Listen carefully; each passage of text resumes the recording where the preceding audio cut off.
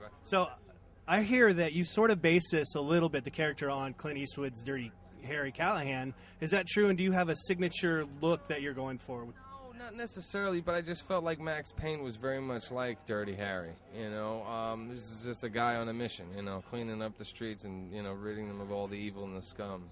And, but here's Max also has a license to do, I think, a little bit more and get away with a little bit more because of what happened with his family. His wife and his infant child were brutally murdered in his home. So I think that's a license to do whatever the hell you want to people, certainly people that deserve it. Video game movies haven't had the best reputation. How is I keep hearing that. I don't know much about video game movies or comic book movies.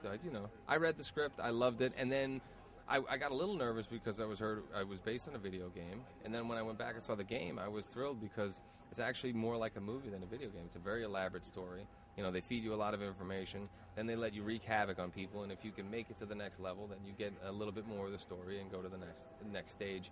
And I just thought it was great, but initially, no, I wouldn't have jumped at the idea of doing a video game. and what's been the best thing about being here? It's just fun. People are having a good time. It's not Hollywood at all. You got people just walking around. Some people are interested in you, some people could give a shit, and it's nice. Yeah, and hopefully I'll get to see some of it. I want to get on the floor. Yeah, check it out. Thanks, guys. Thank you. Appreciate it. Thank you.